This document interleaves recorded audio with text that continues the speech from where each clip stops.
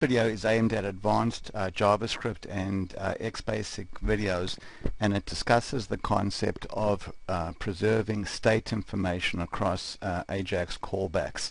In particular, it discusses the state object that's present in both the grid and the dialog object, and shows you how you can use this object both on the client side and on the server side. So you can see here we have a simple dialog component with a bunch of buttons on it.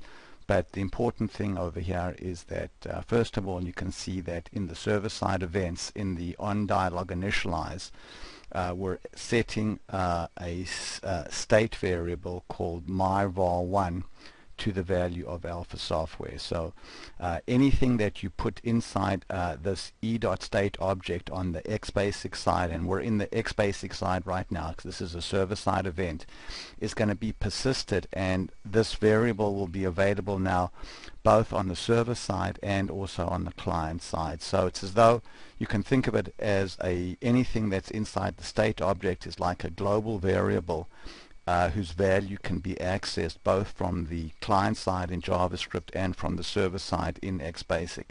So in the onDialog initialize here, we're setting a state variable called myvar1 to alpha software. So let's go ahead now and run it. And now we're going to basically go and click a button now that's going to use JavaScript to read the value of this variable. So we can go there, we click the button, and you can see we can read it. So this button is executing JavaScript, so it's reading the value of a variable that was set on the server side. So if we go look at the code behind get myvar1, you can see that it's reading the value of myvar1 outside from this special object called state information. So there's state information over there. So now what we're going to do is show how we can, on an AJAX callback on the server side, manipulate the state object. So I'm going to go now back to working preview and then click this button, which does an AJAX callback. So let's quickly though take a look first at what XBasic this AJAX callback is going to do. So we can see here that this AJAX callback is going to call an XBasic function called XB, and if we look inside this function XB, we're going to see that it's going to go and set myvar1, which was initially set to alpha software, to a value of alpha, and it's going to create another state variable called myvar2, which and set that value to Oracle. So let's go now to working preview. So we go now and we read the value of myvar1. It says alpha software. Now we do an AJAX callback. So now we're executing XBasic on the server side, and we're going to go, if we look here at myvar1, we can see that its value is currently alpha software. We're going to set it to Microsoft, and now we're going to create a new variable called myvar2 and then run it. So now when we go back to the client side, if we read the value of myvar1, it now says Microsoft, no longer alpha software, because the value was changed on the server side.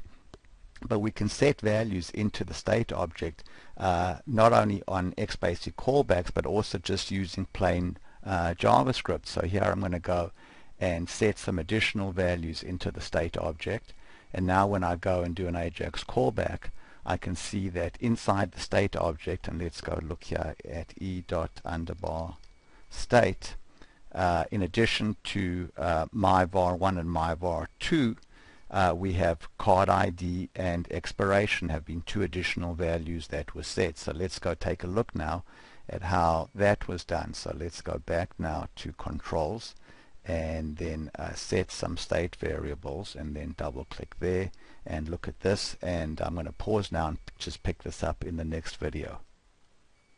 So you can see that what we've done is we've created a JavaScript object with two properties, card ID and expiration, and then we've used a method of the dialog object, and this same method exists for the grid object as well, called set state info, and we've just passed in this JSON object over here to the set state info, and that caused us to add two new properties to the state object.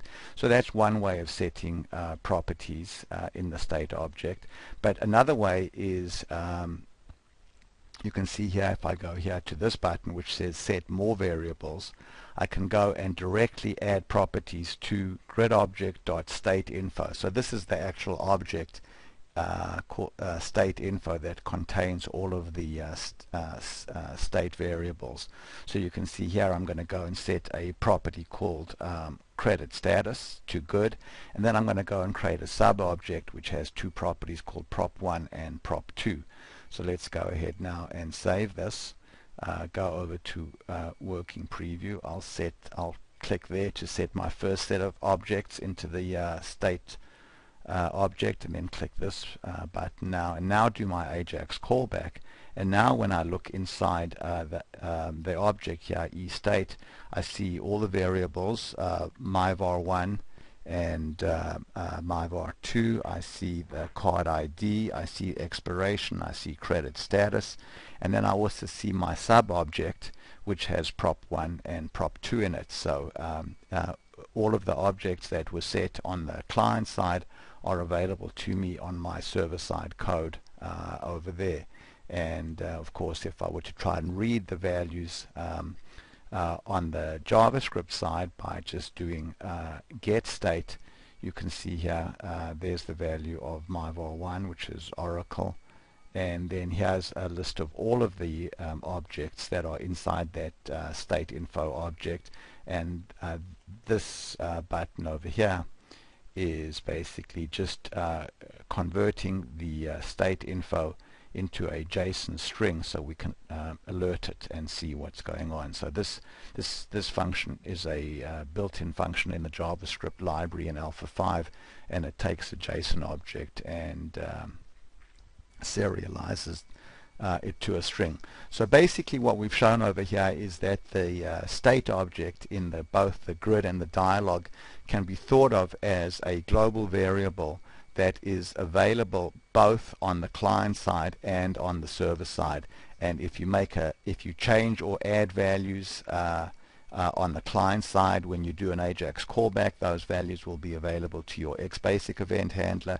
And similarly, if you make changes or to variables on the XBasic side and or add variables on the XBasic side, when you get back to the client side JavaScript will have access to all of those values. So this is a great way of preserving state across Ajax callbacks and making data available on both the client side and the server side. Thanks very much for watching.